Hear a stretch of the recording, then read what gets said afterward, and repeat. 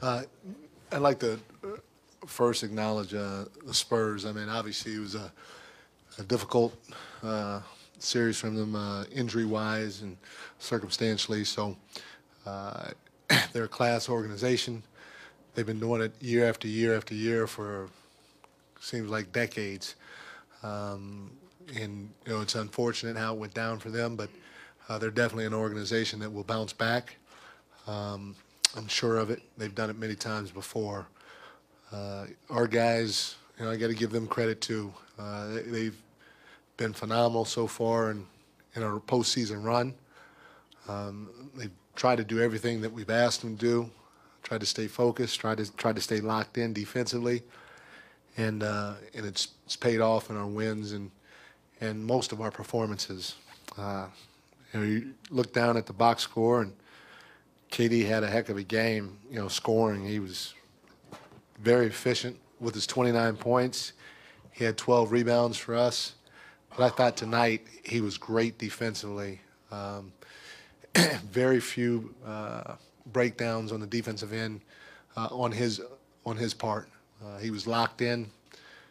He followed the game plan, and I thought he was spectacular for us on that end of the floor. Steph, he was Steph. He scored the ball. He shot the ball well for us, and he got us going. He helped get us going when they go on a run. It seemed like KD or Steph more often than not would hit a big three to keep the separation at hand. Our guys continually share the basketball with the 30 assists.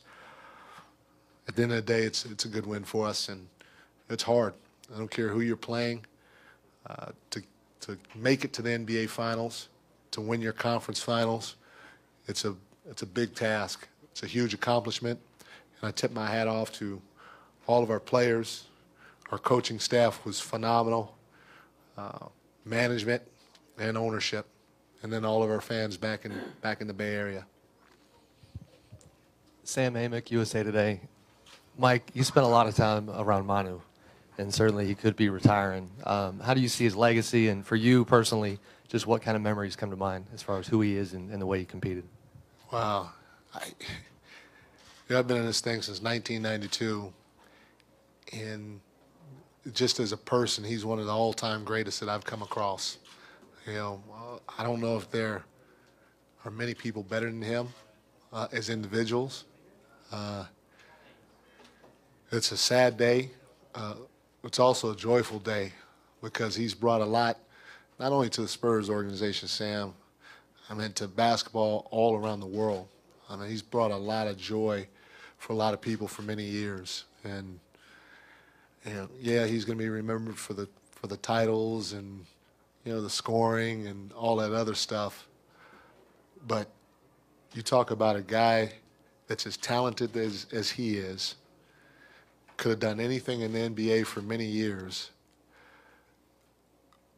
He was humble enough to be one of the first to accept coming off the bench graciously. That speaks volumes. And in my opinion, it's helped set a trend going forward because I know I have used it. I'm sure other coaches have used it. But you can always look back and say, hey, remember that guy named Manu Ginobili? He graciously did it, and they won umpteen titles because of it. That just embodies who that guy is from day one.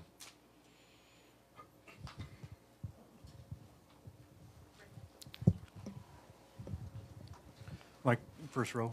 You guys have had 3 closeout games, and in each time, you guys have really taken control of the game right away. You didn't leave anything to chance. You seemed to play with a lot of aggressiveness. There was no let-up.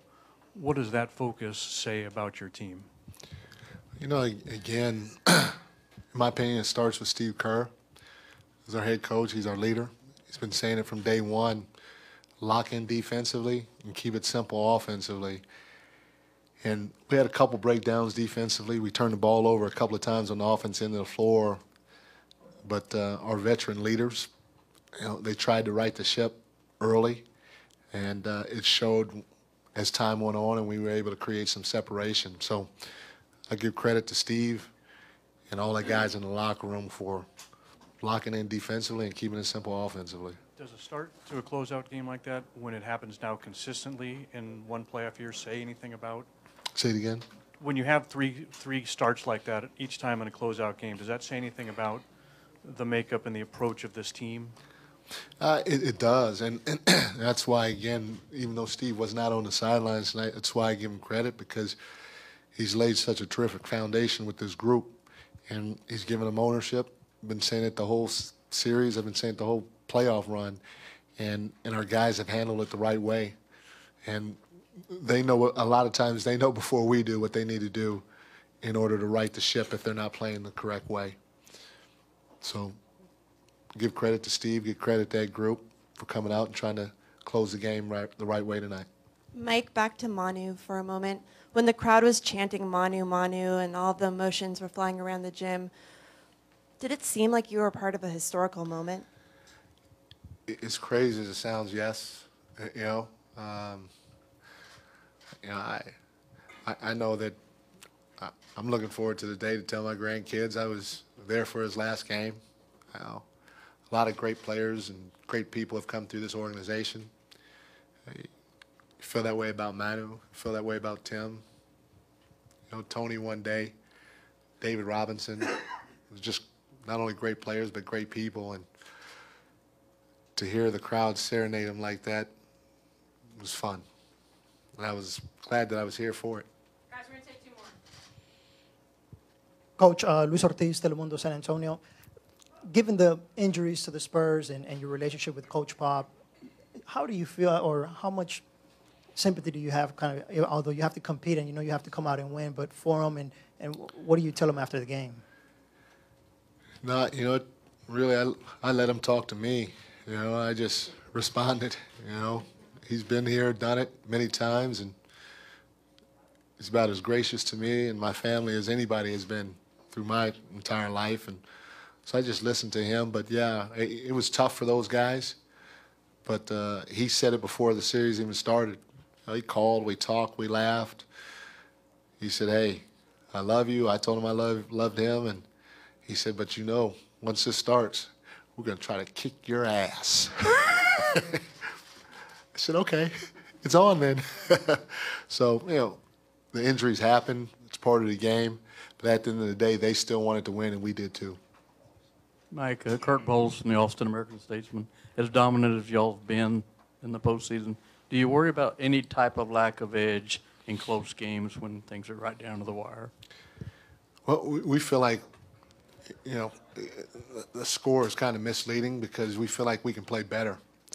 There are things on both sides of the ball that we can clean up, and and that's what's, I guess that's what's got our guys' attention or our focus, because we've been preaching certain things, and for the most part they've been doing it, but we've had lapses to where they've been big enough to our guys know that in order to get to our ultimate goal of winning the whole thing, we got to be better on both ends of the floor. So our guys are aware.